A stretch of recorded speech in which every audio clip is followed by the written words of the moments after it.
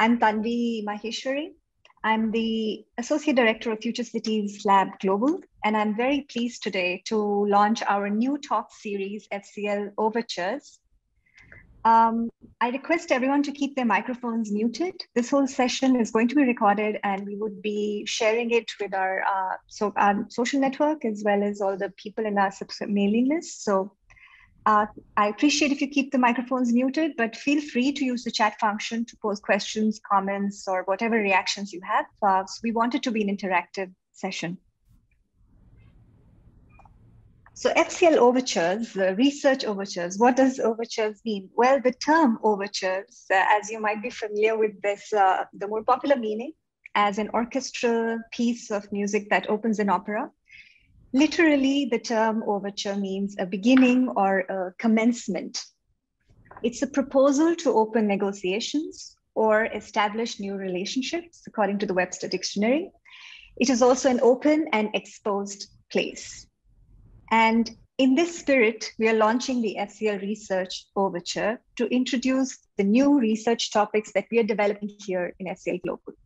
This is a 5-year program that we launched earlier this year. Many of you attended the launch event in March under the auspices of NRF and ETH Zurich. And we are based in 2 hubs, Singapore and Switzerland. And we're working in collaboration with 3 universities in Singapore, NUS, NTU, and SUTD. The program FCL Global brings together scientists, designers, engineers, and policymakers to develop solutions for sustainable future cities and settlement systems. In the coming months, in the FCL Research Overture series, you will hear from our research teams about their aims, their aspirations, and the challenges that they expect to face in the next 5 years in the process of their research. And we hope to spark a lively dialogue that will help shape our research here in the lab at the very early stages together with you. Today, I'm pleased to kickstart this series with the principal and co-investigators leading the Agropolitan Territories research module. Stephen Keynes is the PI leading the project. He's also the director of FCL Global in Singapore. We have with us Dr. Jessica Deal, who is an assistant professor in School of Design and Environment in NUS. And finally, we have Dr. Janice Lee, assistant professor in Asian School of Environment at NTU. Professor Johan Six, who is also a co-I in FCL in this research module and chair of sustainable agro-ecosystems in ETH Zurich, is expected to join us, but he's caught up somewhere. We hope he can make it in time. So welcome everyone. Stephen, I want to pass on the megaphone to you to kickstart this session. If you could give us a quick introduction of what Agropolitan Territories module is. Thanks a lot. Thanks everybody, or am I muted? I'm unmuted, right? Everybody can hear me? Yeah? Yes, it's clear. Thanks everybody for coming. Thanks for the introduction, Tanvi. I really like this definition of the overture. It's an opening, it's invitation, but also it's an exposed place. I'm certainly feeling that at the moment because the program has just begun. So we really welcome your questions after this discussion. I just got to... Tanvi, in a way, has already announced these names, but I'm simply going to give you a sort of framework for the way modules are. There are 8 modules in Future Cities Lab. They're typically led by 2 or 3 or 4 academics, and then a number of researchers built around a particular theme. As you can see, it's my great pleasure and honor to be the PI of this module, and I'm working with Johan Six, who's an agro-ecosystem scientist. He's based in Zurich. We got to know each other around the shaping of the particular theme of this, and that's very important, and it's a discussion, the theme we can come back to as we go along. I'm very pleased to be joined by Jessica Deal, who we'll hear from, as well as Janice Lee. A number of collaborators, not all of whom I've listed here, but Paolo Vigano in Lausanne and EPFL. Matty Demont is a very important collaborator through the International Rice Research Institute. Devisari Tunas, who is a very significant figure for us around the question of governance. It would have been even more exciting to announce to you the names of our postdoctoral researcher and urban design coordinator, both of whom are very talented people, but our HR department has simply not given them the letter of offer just yet. So next time we meet, I hope I can introduce you to those people. And finally, the dotted lines at the bottom, there are a number of further researchers that will be joining. And the spirit of the module is very much to do with the kind of consortium approach, and I'll reflect on that a little bit towards the end of these slides. So what are the big issues? In a way, the big issues here are ones that we share with the FCL program, and they're ones that I suppose we all know in different levels of granularity. Rapid urbanization, population growth, intensification. Perhaps not quite so well known is the de-densification of cities. Cities are simply sprawling as they urbanize. They're occupying more land. So the physical footprint of cities is growing faster than is their population growing. And then, of course, the secret damage of that, of course, is not only the consumption of land through physical footprints, but of course the enlarged ecological footprints, which reach far beyond the city boundaries and can reach halfway around the world, depending where your food comes from, your technology comes from, if you eat meat or not, etc., etc. So we know this is a very, very significant series of issues which are attached to this question of urbanization. And that's only the urban perspective. If we slip over point 4, 5, and 6, these tend to be rural questions, the consequences of the urbanization, which are less familiar to us. The countryside is being depopulated, it's aging, it's being hollowed out. Often they're very old and they're very young are left behind. Those who are wealthy enough or skilled enough will go to the city to find higher paying jobs. Those who are poor or unable to travel are often left behind. And the capacity to steward the land, to look after the land, is also diminished. And this opens up, in a way, to a kind of industrialization drive, which is directly linked to feeding those urbanizing mouths and urbanizing families. And then finally, of course, we know that the environmental degradation and eventually the rise of greenhouse gases are all tied up with this question, all of which is contestable, and all of which can be refined and qualified in much greater detail depending where you are in the world. But this is roughly the kind of broader framework that FCL is looking at. Primarily, the first point's typically city-centric, and our push is to, in a way, break the city-centric framework of this relatively well understood series, this kind of analytical kind of framework, to try and take the perspective from the countryside inside this larger question. There has been some work, we're not the only ones, but we think it's a relatively minor tradition that we would like to grow. So this very important article from the Proceedings of the National Academy of Sciences from 2 or 3 years ago, this is mapping the physical footprint of the expansion of cities into fertile countryside food-growing regions. And that represents this matter of the physical expansion. But what it doesn't do, this is already damaging enough, but what it doesn't do is capture this ecological footprint, which of course goes hand in hand with the rising consumption habits of urbanites. And down the bottom are two diagrams. One, I mean, we sort of know that the story, these are produced every 2 or 3 years by the UN through the urbanization prospects. And we're interested in that delta between the red line and the green line. So the red line is the urbanizing populations. The green line is the left behind population, the diminishing rural population. And our big question is, what happens in that triangle between those two lines? And our first answer is to hack that diagram, as you can see in the right, which say, of course, we can't split the urban and the rural in quite simple, neat ways. There are already quasi-urban conditions like the exurb and the suburb, and there are already quasi-rural conditions that look urban, like Desa-Kota conditions, for example. So we've simply hacked it to try and demonstrate that this is already conceptually a problematic diagram. So not only do we want to kind of understand what happens when these lines are bifurcating, we want to look at the different forms and the different spatial configurations and the different systems that result from that, or the lack of systems, if you like, that result from that environment, from that condition.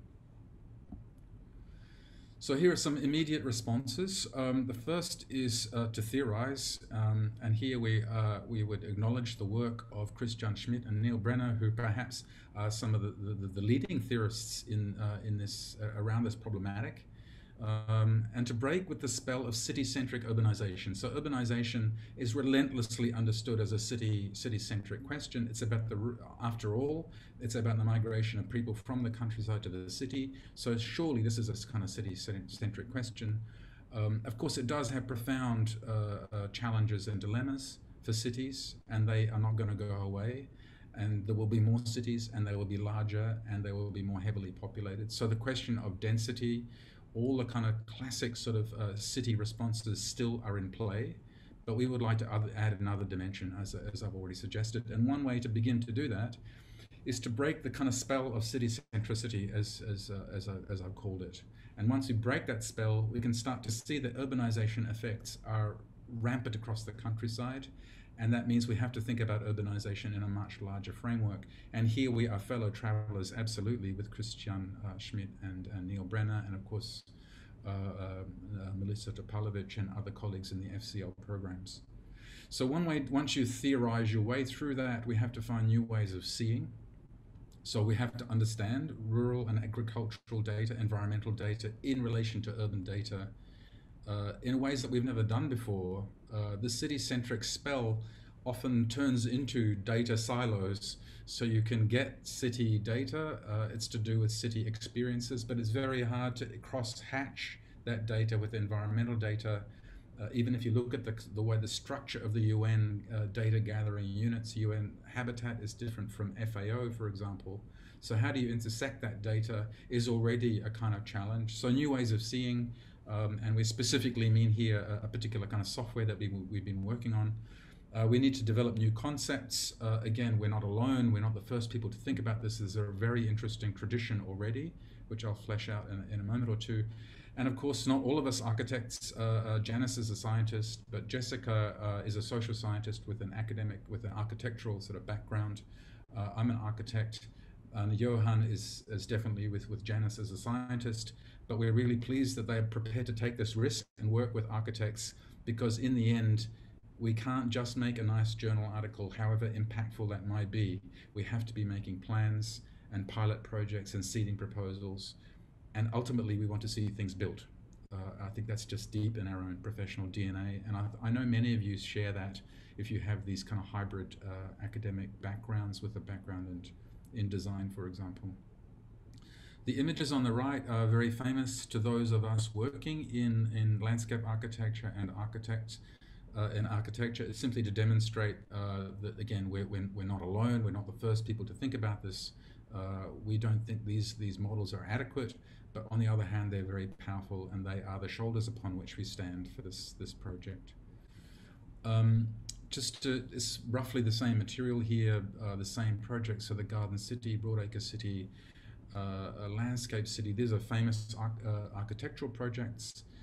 Geographers maybe would recognize the bioregions, so Patrick Geddes and Lewis Mumford. The names Terry McGee, Desakota, and then John Friedman, the Agropolitan Development. They tend to be a little bit more geographical concepts. And then interspersed amongst those are other projects like the Agricultural City by Kisho Kurokawa, Agronica, Metabolism of Cities from Girardet, Zwischenstadt from Sieverts, Foodscapes, and then most recently the Horizontal Metropolis from Paolo Vigano are all part of, I think, a common project from different disciplinary stances. And we will absolutely, we already have been, and we will absolutely be drawing on these on this kind of legacy. And you can see one word jumping out, this term agropolitan, and I'll come back to that in a moment. The relatively unfilled column on the right is simply because we don't know yet. But we know that this is not just a theoretical question. There are many policy frameworks already out. They're already being trialed and already being activated in different parts. I would say mainly, often, I should say, in Monsoon Asia countries. So the question of the United Settlement Plan, for example, is being developed and trialed in India. The reason why agropolitan is especially important for us, not only because it's significant intellectually, but remarkably, it has a huge footprint in policy space in Indonesia.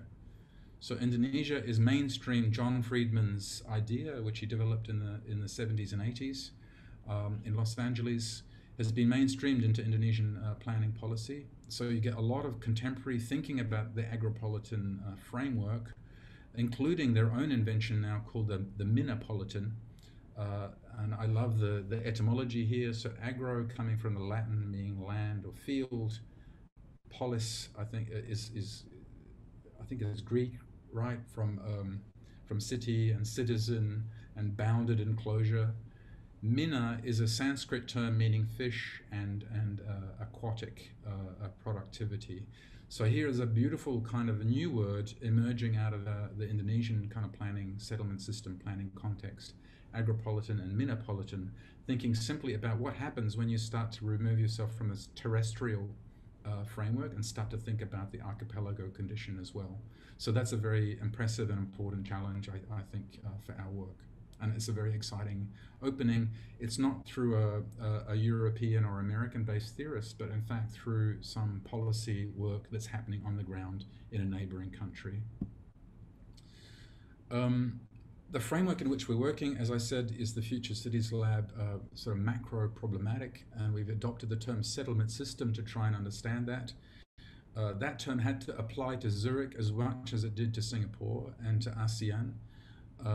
Which is why it has this very sort of anthropogenic planetary urbanization sort of granularity. In other words, it's very, very high res, very low res is a sort of idea. We position agropolitan territories within that kind of framework. As I said, agri-field land combined with citizenship, and we want to think about the benefits of the polis beyond the edge of the polis itself. So this is to do again with the benefits of density beyond the edges of the city, and to think about collective development rather than city-centric policy focus. Urbanization of the countryside is the second point. I'm drawing these really from John Friedman's work. This was written in the 1980s, especially in the sort of Californian sort of context. So we have to be very careful about the translation of these theoretical questions. But he said it's already, in the American experience, the urbanization of the countryside is already a big planning problematic that we have to start to address. And I think he was one of the leaders there, with, of course, working with Mike Douglas, and it's no accident that Terry McGee is part of that group and that cohort. He emphasized the development of new typologies, new infrastructure systems. They had to be decentralized. They had to support hybrid economies, so these are rural as well as urban economies and land uses. And they also had to think about improving the overall ecological balance. So this is the 1970s. He was already speaking before the concepts, or around the time the concepts of the ecological footprint was being developed by Wackenagel and Rees. So there's already a very important flagging, if you like, of agendas which I think are still very, very powerful and relevant to us today. So I'm going to take you just through a slightly more empirical demonstration, if you like, to try and thicken that argument a little bit. Just 3 or 4 slides that show you a comparative framework to say, well, what would happen if you took John Friedman's idea from California in the 1970s and tried to think about it in relation to contemporary data that we have now, which of course massively enhanced by satellite data and a whole range of other kind of ways of gathering data. So what you see is basically the format I'll use for the next 3 or 4 slides.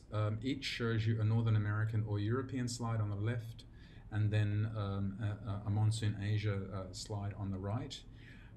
It's used, both of them are at the same scale and using the common global data sets. And we've simply picked the intersection of 2 data sets that you see defined down the bottom of the slide. We've taken population density at 500 people per square kilometer. So this is a threshold across the data. In other words, we're only recording data densities above that threshold. It's an important threshold, although random, but it's important because it still would be regarded as a suburban kind of density that you might find in an American or an Australian city. So in other words, it's still barely urban. So just keep that in mind. This is a kind of suburban density that you might find, 500 people per square kilometer. For those of you who are not used to these sorts of numbers, keep in mind Singapore is about 8,000 people per square kilometer across the whole island. That gives you a sense of sort of how dense or not dense that is. And we've combined that data with cropland data. And this simply says where there is 40% of every cell of the data has crop coverage in it. And we simply use that again as a random threshold. And by random, I say this could be, it could be 1,000 people per square kilometer, it could be 800, it could be 8,000. But we're simply taking these two as to say, this is a suburban density in which crops are still being grown. So just keep that in mind. It's these two figures that we're using together. Typical definitions of cities always talk about a threshold density, and they always talk about the exclusion of agricultural jobs. So this is although random, is not innocent. By including a crop, an indicator of a rural land use, we're already looking for hybrid overlapping sorts of conditions which are neither exclusively urban nor exclusively rural. So if you get that, that's basically the setup. If you see immediately the white areas on these global maps outlining where those areas are. So in Northern Europe, you can just see at the very center of the UK is an area that we all, those of you who know the discipline will know that's the triangle between Manchester, Liverpool and Sheffield. So that's the first part, the first flush of urbanization in the world in the early 19th century was happening there. And it's no accident that there's still a place that you find intense urbanization as well as intense integration with productive landscapes. And the number that I've circled below that, the total population in that zone is around 12, almost 13 million people. Now, by comparison, if we take the same scale, the same numbers, the same data, and look at Asia and South Asia in particular, you can see that the situation is quite different. Not only is the physical footprint of that area much, much larger, you can see that the population, again, I've highlighted, is over 500 million. So the key point here is to say that a very simple non-city-centric metric by using people a certain density threshold and including an agricultural threshold, it reveals a completely different settlement system, albeit from this kind of satellite view, which has consequences for very large numbers of people. So I'm going to take you through these three slides. They take the same format, but we zoom in. The scale, again, is the same. And these are significant because these are sites that we would like to work on in our research. So on the left, you can see a population of around about 1 million at the southern end of the Boss-Wash corridor, the famous conurbation, one of the first sort of diagnosed in the United States. So again, that's not the population of this region. All the area that you see in red is properly urban.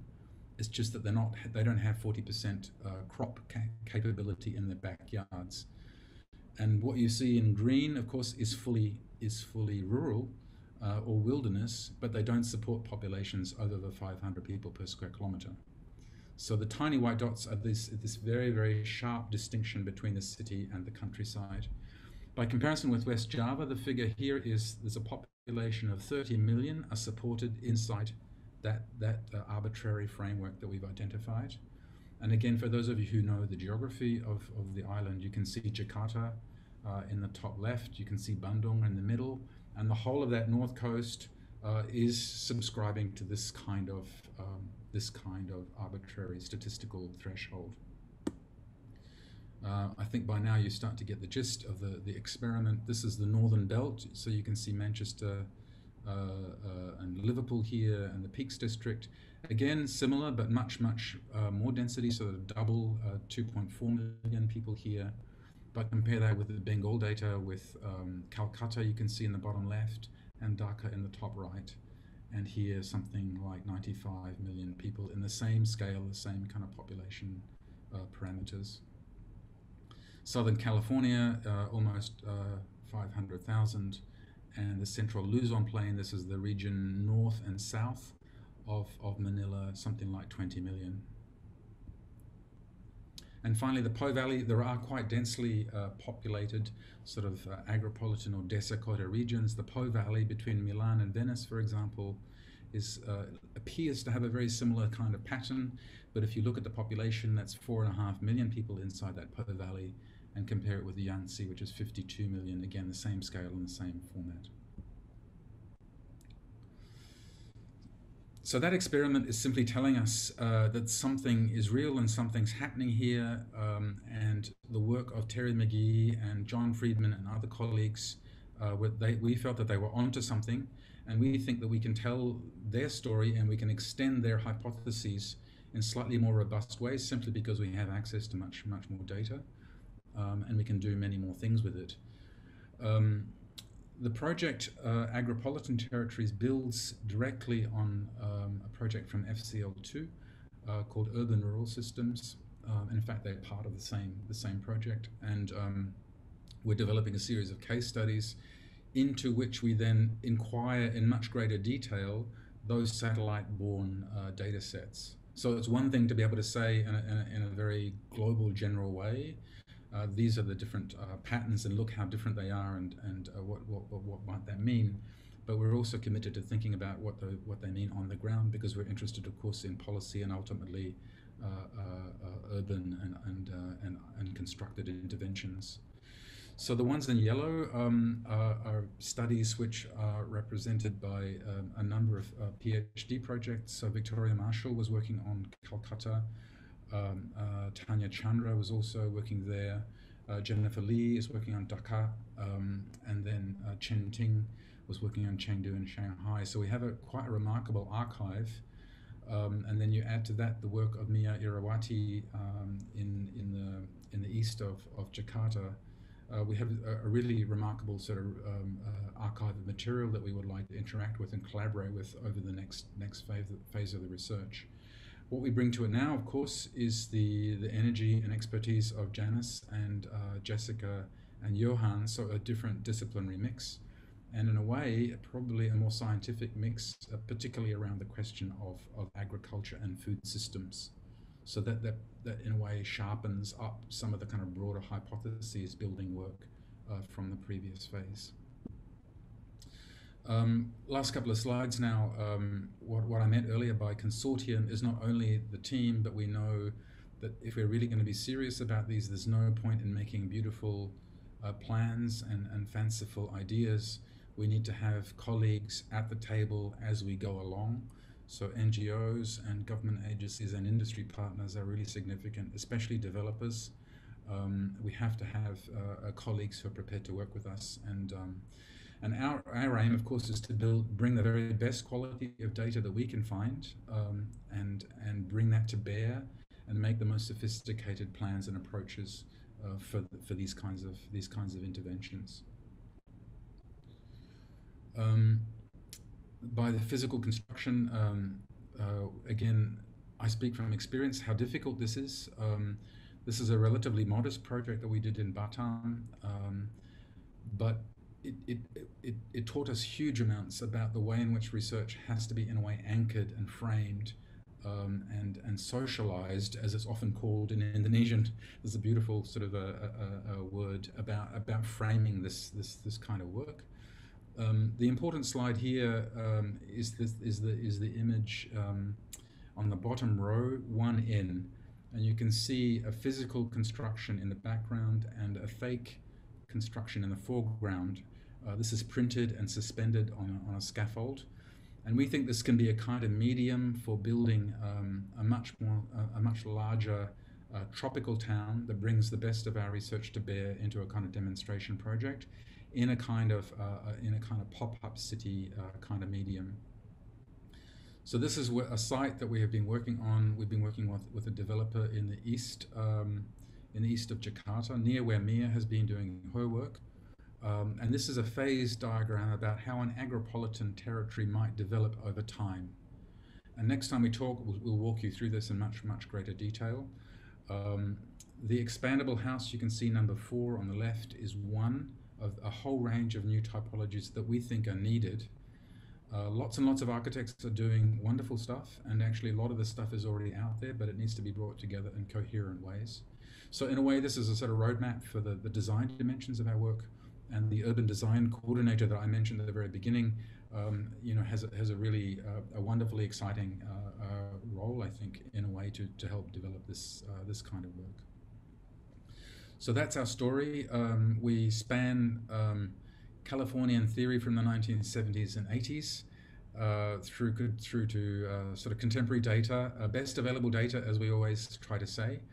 We're using the software that we developed called Earthscape, but we haven't forgotten our ethnographic roots, and we will be on the ground as much as we possibly can in order to bring about these kinds of, to manifest, if you like, the theory in high quality articles and books, but also with a physical footprint, which we hope will have the smallest ecological footprint in the world of its kind. Thanks a lot.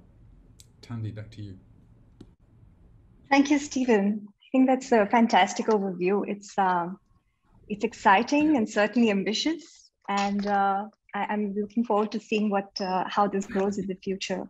So the chat box is open for everyone. Please post your questions. If you have any queries, ideas, thoughts, just put it all out there. We'll try to address as much as possible in the next 30 minutes.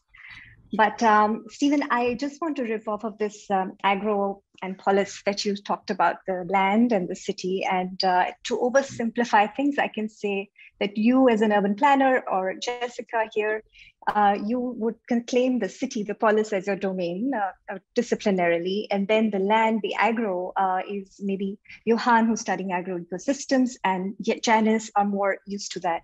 And your series of beautiful maps of the data show that the two are kind of coming together in this very interesting, complex way, the city and the traditionally what we call the hinterland. And there's a increasing interaction between the two, interdependencies between the two, but also this means there's a lot more complexity, which is probably why you need to bring all these actors on the table. I want to just, it's very early for you, and I'm sure, it's just early thoughts, but I still want to understand, how do you think methodologically you can understand this balance between the two, agro and the polis? And Johan, you are coming from a scientific background, particularly addressing the balance of agroecosystems through modeling and simulation. And then you as a designer showed these beautiful workshop images. And I just want to understand from each of you, all the co-Is and PIs, feel free to chime in, how they come together. That's a really great question. I'm gonna ask Johan to respond, because in a way we don't know yet. Because it is a mutual, reaching across, distances and disciplines. And I know scientists are suspicious of beautiful images, and architects are suspicious of graphs and too many formulae. I don't know, I'm being caricatural, but I think Johan, you should kick off. Yeah, thanks for that question. I mean, it's like Stefan says, we're trying, but I would say from my own experience, of some of the work I've been doing in Africa, where we're trying to also link, very much the rural to the urban areas. That what we have found to be working quite well is first of all, really, get a good idea of the context. I mean, we call it context studies, but really actually try to identify how is that rural land effectively linked with the urban. And so for us, being agricultural, I mean, obviously, quite often we do that through a food value chain, because there's lots of food that is going from the rural to the urban. But then also, actually, what we're finding is that in the urban, there's lots of waste. And in many ways, that waste also has to come back to the rural. And so in that sense, we're talking about circular economies, that we have to do. But that's all very much linked to how food is going from one to the other. And so in that sense, then also you have immediately quite a few of stakeholders involved. I mean, there's many different actors along that food value chain that we have to talk to. And so that's where I think also, in this project, when we talk about getting NGOs involved and government institutions and even some of the private people. It's really basically doing a transdisciplinary approach, what I would call a transdisciplinary approach, and have all these actors involved. And we then, as scientists and as urban planners, have to have a discussion with those stakeholders about, well, what is the link and how can we improve it, and what makes sense to be done in the rural area versus what needs to be done in the urban area, and always think about how we are all linked, actually. I mean, quite often people think that they, like farmers think, well, we're just producing food, and then there's consumers just think, well, fine, I need to have food, but clearly people are very connected, and so getting an understanding of that connection from a systems perspective is what I think is very important, and can really make us go ahead and put in place changes that are needed to have this complexity that somewhere resolved. Mm. I don't know if that answers your question completely, but yes, but I hear this often in other modules in Global, HCL Global as well, about using systems thinking as a way to kind of bridge the gap. And then it's a larger question of what is the system? And for you, the system is the whole agropolitan territory. yeah. And it is quite interesting to see how you start defining these territories as you go forward, and how you start defining your systems.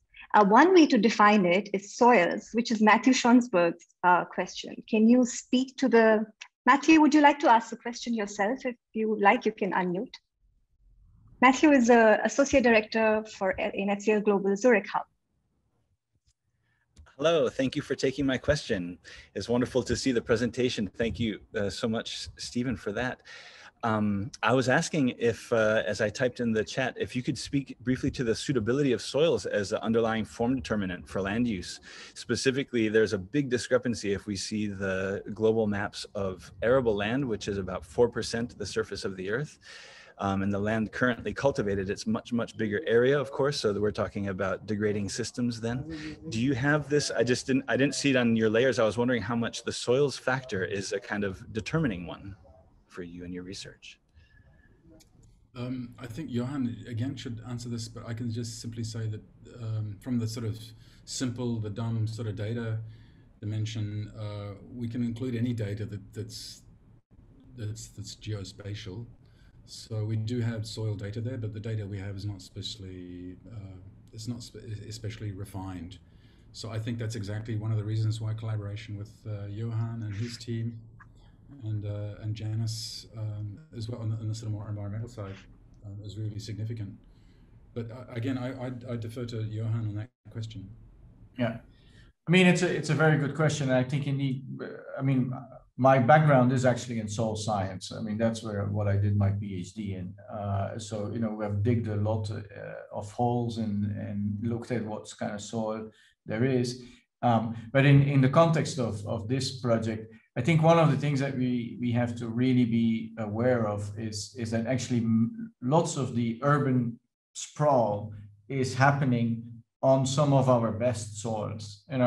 It's historically that cities were formed or are established close to the best land to be cultivated, and now we are indeed, just putting concrete over it. And so this is a huge problem, because it makes it indeed that farmers are going further away and are going into soils that are actually less suitable for farming.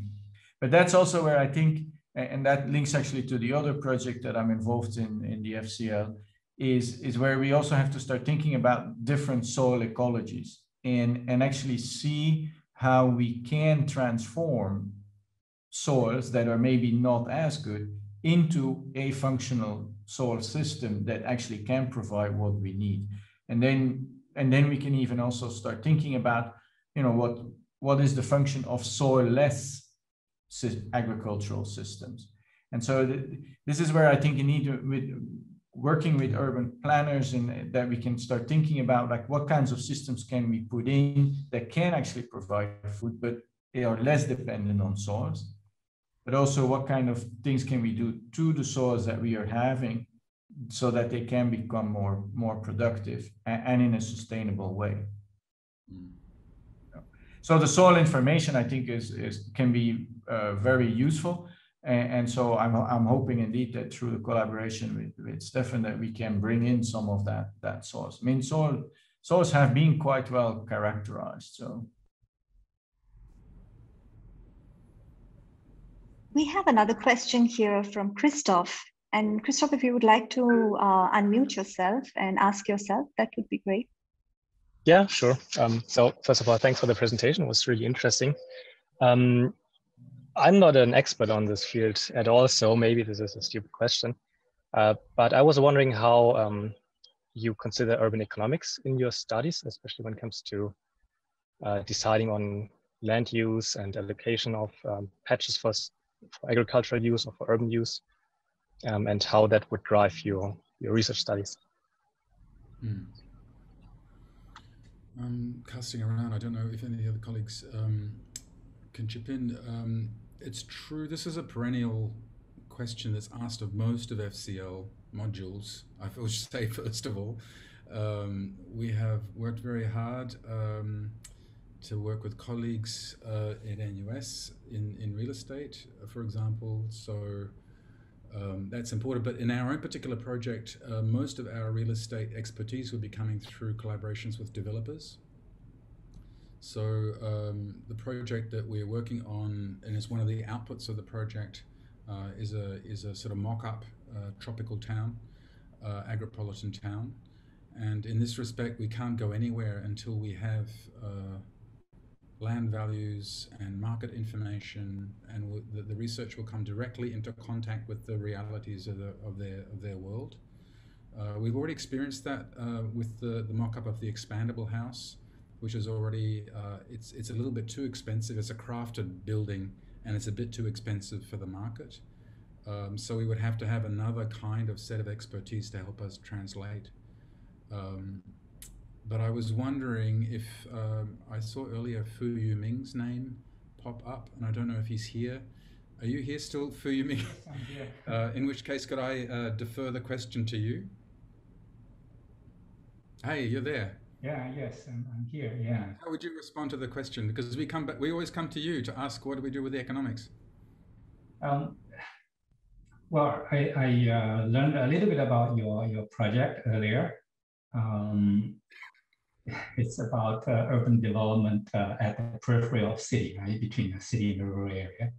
Yeah. And then the early question about the soil quality, I think this conflict between the urban land use and the fertile agricultural land use, that seems to be an important question, and the market may not do a good job to allocate land resource efficiently. Mm-hmm. So we may end up use too much good soil land for city because the market system is not working efficiently, and we may need some policy intervention to correct that inefficiency. So I think that would be a great issue to look into, to see where the market system is not working well, and how we can design better incentives to protect the soil, the agricultural use of the best soil resource available. Yeah. So unless, I don't know if Janice or Jessica have a response. I would just reiterate, it's a really important question, Christoph, and we will be leaning on people like Yuming to help us navigate. But at the moment, I hesitate to use the phrase, but it's outside the scope of our expertise. Unless, again, I ask Janice or Jessica if you have a response, or Johan for that. So maybe I could just lean in a little bit. I think it's a really important issue, and as a pessimist, I will say, as long as land has a high value, the demand to develop it is going to be there, and I think it's just going to be developed. So if we're really going to look toward the future sustainability of our cities, we need to think about how development and productive landscapes can coexist. So I think a lot of what we're going to be doing in this project is thinking about multifunctional uses. If and when it might be developed, then how might that be integrated with a productive landscape? And does that mean that the productive landscape has to be high tech and building integrated or infrastructure integrated? Or is there some kind of open space that can be protected and coexist with that development? But I think these, again, Stephen, yeah, I don't think these are questions we'll be addressing with this project, but I think the reality is that land scarcity and rising land prices are going to increasingly drive development. And so we have to kind of complement that. Thanks. I agree with Jessica. I think one thing that's interesting, maybe just from the data side, I think that when we think about land price, it's often more available or more easily accessible for urban areas. But I think when we move out of the urban context and then try to get data on price for rural context, it's a lot more challenging. My group actually has got a prior interest to look into that, to try to look into online market platforms and see if we can look into collating information on land prices outside of the city context. But I think that's one step maybe to try to look into for developing those kinds of questions. But again, I think coming back to the main project might be a bit out of the scope, but definitely a very interesting and important subject to look into. There is a new set of questions in the chat box, and they're relating to very interesting special cases. One is raised by Malvika Krishnan about virtual water transfers, water footprints. So when you're talking about the circular flows in the city, are you talking about resource extractions that is not limited to the administrative boundaries, such as virtual water transfers that are exported from these regions to other regions? And there's a second case that Arun Bhandari raises about agropolitan territories planning in mountainous regions, hilly regions, which are even more ecologically sensitive. So if any of you want to address either of these cases. I know that Jessica, I don't want to put you on the spot, but I know that you've done some work on water systems. But let me, the quick response from the more macro response is, it's very significant around, there's a very significant question around the question of bioregions and governance. So political jurisdictions, as we tried to show in that diagram, often cut across bioregions which have some other kind of integrity because they're a watershed or a kind of delta region, for example, which is then crisscrossed by multiple provincial or city jurisdictions. And then, of course, managing those becomes very, very difficult. So the concept of the bioregion, again, is a bit older, but also has had renewed policy relevance lately, precisely around this kind of dual governance system, so a kind of ecosystem services kind of approach. So in that respect, I think there's a lot of good material, and it's a really important direction for us. It comes back a little bit. I'm pleased you raised water because one of the big questions with Monsoon Asia, of course, is the monsoon itself. And this just puts another angle on Matthew's question around soil. Johan told me last time we met that, rice productivity, I asked the question, in what respect does rice depend on water? And irrigated rice, I think, Johan, you said, is far, far more productive. So the relationship of rice, which is the dominant staple crop in Monsoon Asia and the global, storehouse of rice, depends heavily on water as much, if not more, than soil. So the question of how we translate and move from soil improvement also to kind of soil less, there's already a vernacular landscape right at our doorstep. That's as much as I can say at this stage, other than to say we have to dive into the project and respond in more detail. The question about the mountainous regions pertains to that as well, in the sense that a mountain range, in its relationship to the headlands of a river, for example, is part of this kind of bioregion relationship.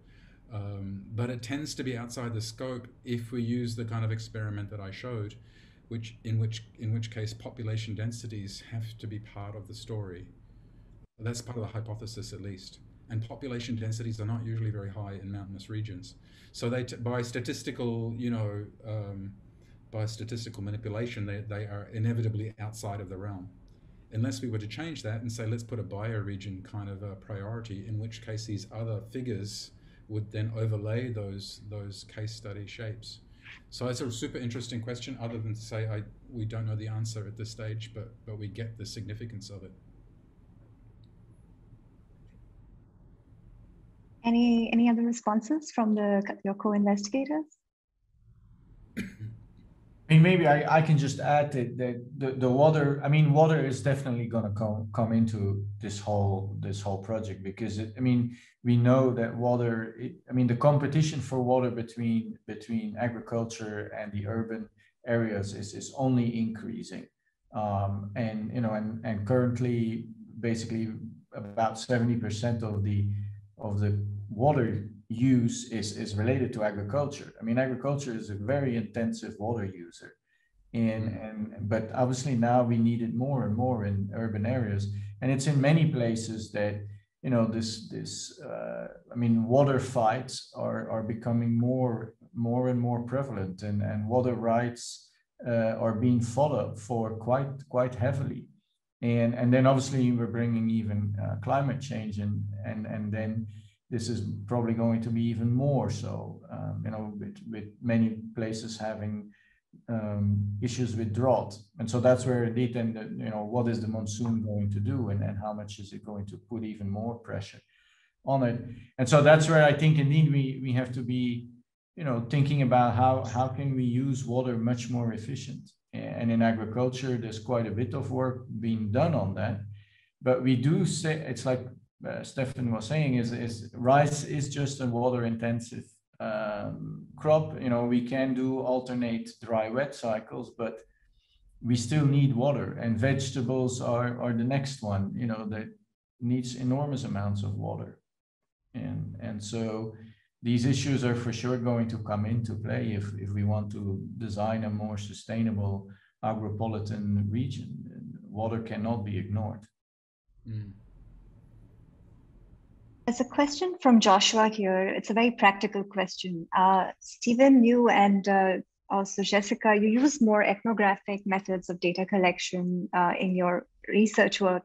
So how has the pandemic affected this research?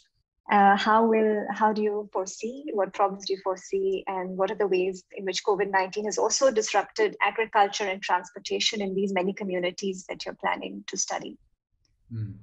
Jessica, do you want to kick off? Well, to be honest, I actually haven't been, my research has been I ended a project before COVID, and now this is just ramping up. So I don't have a lot of experience doing ethnographic research. During COVID, it's been actually a nice break for me. But interestingly enough, just kind of anecdotally, I guess, I was listening to a webinar. I forget who hosted it, but there was someone representing the WHO and I forget another international agency, and they were talking about food systems post-pandemic. And what they found is actually the global food system ended up being much more stable than expected. There were some slight disruptions and delays, but it actually rebounded quite quickly. Now, I don't know how that translates on the ground in terms of more like smaller food chains, but that's about the extent of my I think as long as if and when we are able to start to move around a little bit more, I think that I think it's just going to be a real challenge for us, and we're kind of holding our breaths and waiting to see what's going to happen, because I think the ethnographic data is going to be a really important part of this research. So if anybody has any suggestions. I mean, most of our interaction with Johan, you've been in Kenya most of the time you've been writing this proposal, right? So yes, that's true. You've been doing field work. I mean, what's your experience of doing field work in Africa through COVID? I mean, so for me, yes, in Africa, I've still been able to come down, although I am sitting in Zurich at the moment. But I mean, one of the main challenges that we have had is obviously if you do this transdisciplinary approach and you want to bring stakeholders together, I mean, actors from society together, with us scientists.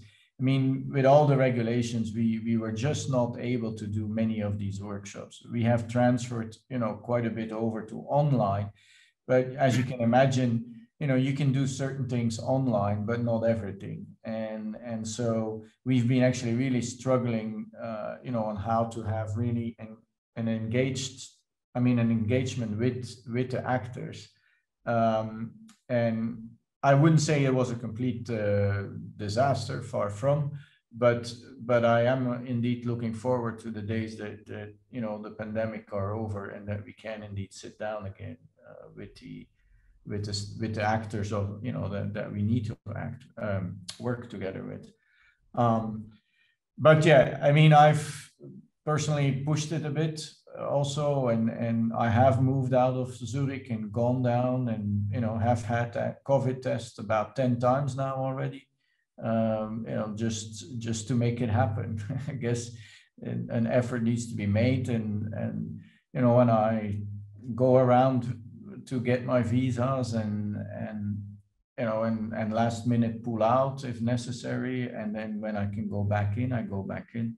So it's also a bit about being dynamic and trying as much as possible to make things move forward.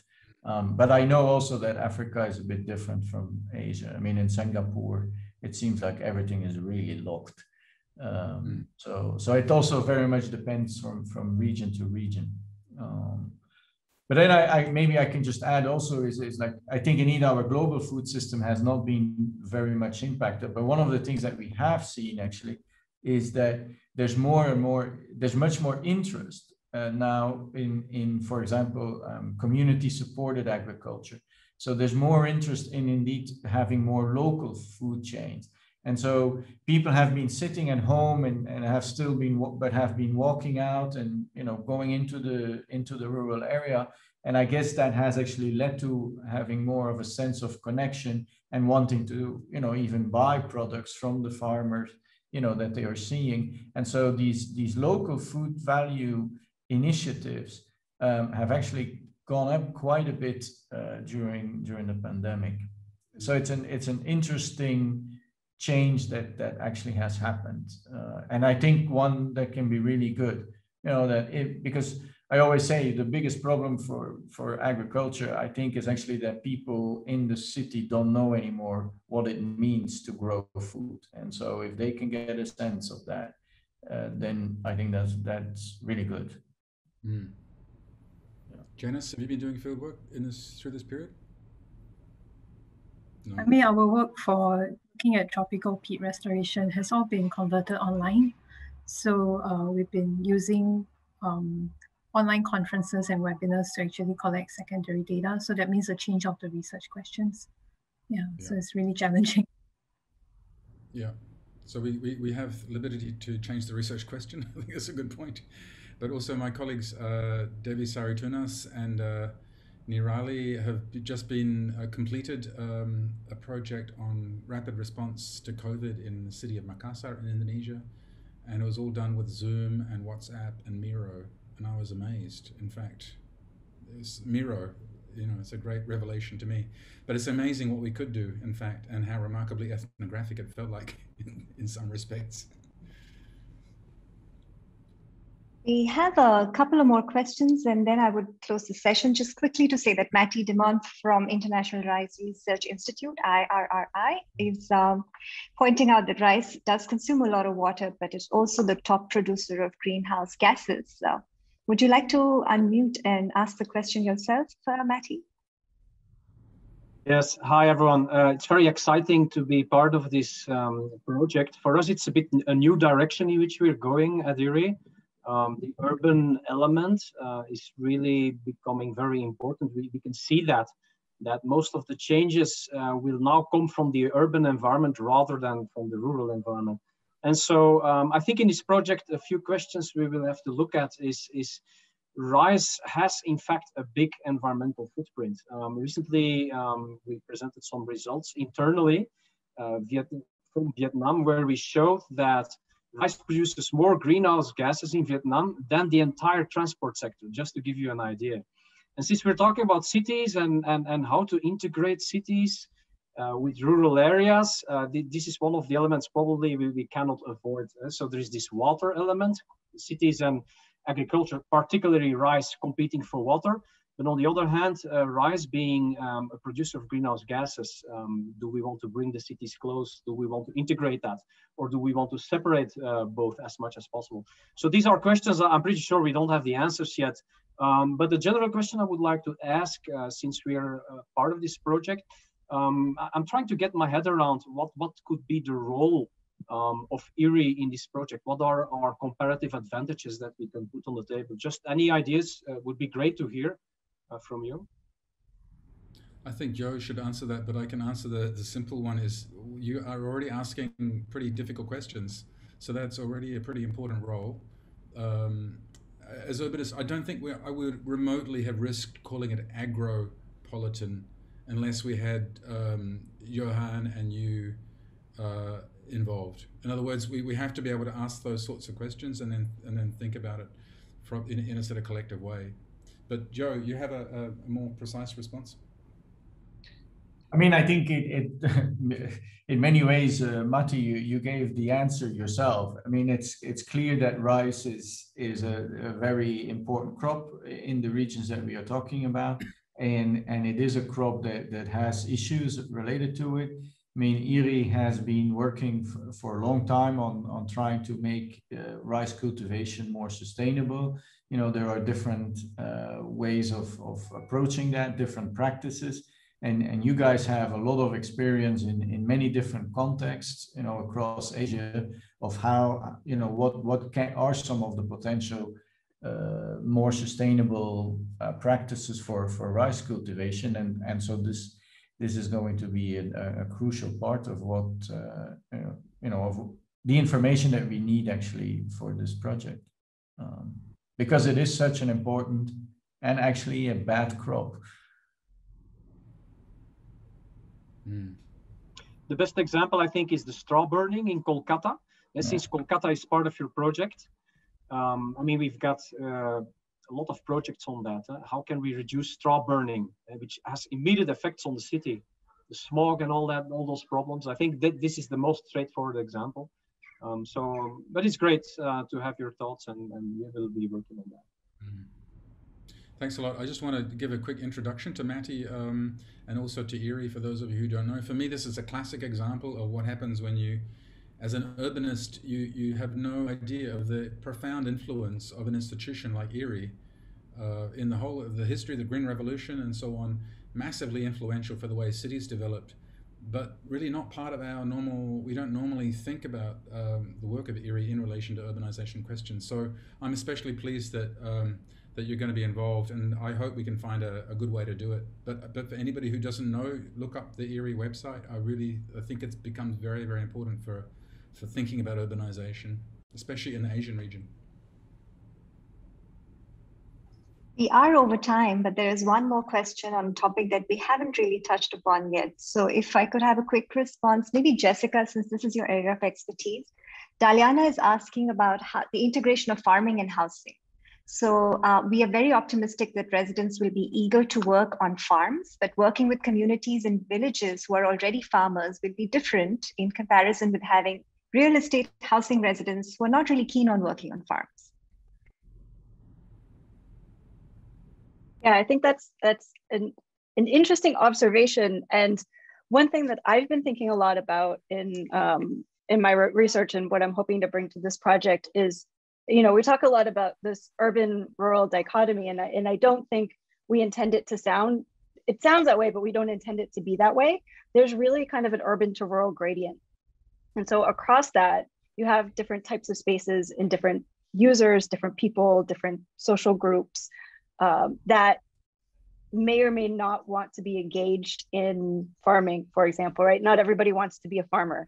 So I think it's our challenge to think about where are the spaces where there are people who would be interested in farming, and where are the spaces where it needs to be a much lighter hand, like maybe starting with some community gardens or some kind of cooperative situation, or where there's a productive landscape that's visible, where people can come and volunteer. So there are lots of levels of ways to engage people with productive landscapes and urban farming that can be, fully in, or just sort of dipping their toes in. And another thing to think about that that I also want to explore a little bit more is, productive landscape doesn't necessarily have to feed people to be an important contribution to the city. So, as Johan was talking about, during COVID, a lot of people have started maybe growing some small vegetables in pots, but they lack the skills to really understand how to grow things. So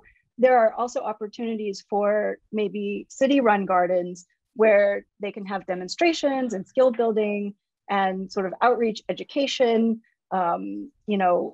introduction to sort of exposure to culturally appropriate products, and those sorts of things. So I think the challenge for us is that there are many and very diverse ways of integrating productive landscapes and being really cognizant of the type of users and the level of engagement and who's going to maintain it and that sort of thing. So so these are really, really important comments. Thanks. I think we're nearing the end of the session, but always before I end any session, I like to get quick one-liner sound bites from all the panelists. So I have one quick last question for all of you. In HCL Global, we are striving to do something called transformative research. This means that we would like to create a more on-ground impact outside of our traditional disciplinary or academic silos. We want to move outside of it, connect and make impact. So where do you see your own work's transformative potential in this? Or to put it simply, what does success look like to you at the end of 4 years of your research? So should we start in the order with that you spoke, Stephen? Ouch, that's a difficult question. Well, I'm going to come at this term consortium. For me, I'm so excited about the research. This discussion for me has been very helpful. We've met 2 or 3 times, but this has been very exciting. But what happens with that research when it lands, and for me, it's going to be very, very interesting to talk to developers. And I'm looking forward to producing basically a pop-up agropolitan town. And I invite everybody to come and join the consortium. We will bore you to death with advertisements about it. And I really, really hope to see it physically on the ground, even if it's in a kind of pop-up framework. So I'm interested in that sort of medium, that new kind of weird medium between academic work and developer work. Pop-up agropolitan town in 4 years. That would be exciting. Johan, you want to go next? I mean, for me, it's the first time I'm actually working with urban planners and architects, and so I'm very excited about that. But that's also where I think if I can actually have the architects thinking a bit more about agriculture and also the actors that they have been using or that they have been working with in the past, if also them can have more of an idea of how they are very much linked, to agriculture, then I think I will be very satisfied. Great. Jessica, you go next. Okay. I guess for me, what I really want is for us to understand the diversity of options to integrate productive landscapes in the city.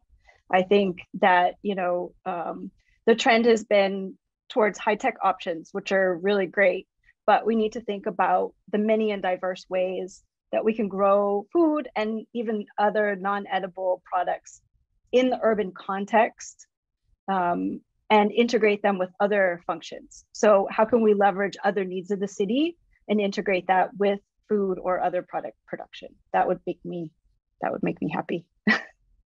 Fantastic. And Janice, you want to go next? Thanks, Tanvi, for the question. I think this is a project that's very different from what I normally work on. And I think it's very exciting to be working with people who are from architecture and urban planning.